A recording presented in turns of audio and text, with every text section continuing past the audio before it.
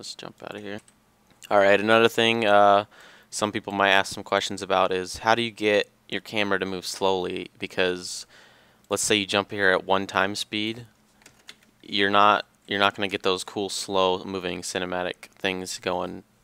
And the only way I figured out how to do it is to bump this time up, so you're actually moving really, really fast. And for some reason, the camera decides that it's going to slow down. So I'll show you that real quick.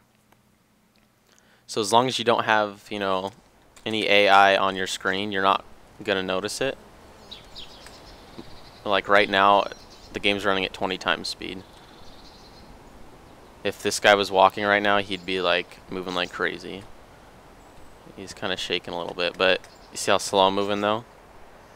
You can get some pretty cool, even with shift you move kind of slow. Get some cool little cinematic effects going. Do the whole, what is that? There we go. Backward zoom out, zoom.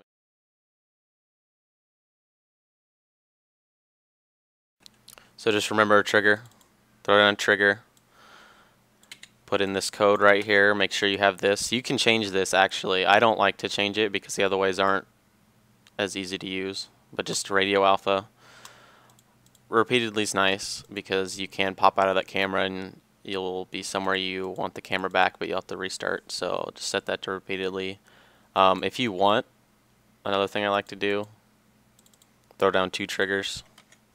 One for a different speed, and set this one for Bravo, and then you can toggle between the two. So like if you want to you set this one maybe for full speed, get it where you want, then you can switch to your half speed. It's kind of nice if you have like groups of people scripted, and it kind of takes a little bit to get to where you want to go. You don't have to actually be running that whole thing at half speed. You can switch over when they're there. It's kind of nice. Alright, one other thing I figure I'd show is how to get some cool kind of you know, flying next to the A-10s and the planes and whatnot. It's pretty easy. You just gotta know the buttons. Go ahead and slow this down because you're not going to be able to keep up with the plane. I don't know, maybe 500, maybe we'll try 500 right now. That's half speed. So we don't want that to be us. We'll jump down here. This will be us. Set this to player. Go ahead and set this to null. Yeah, that works. Okay. Waypoint. Set a waypoint somewhere. Doesn't really matter.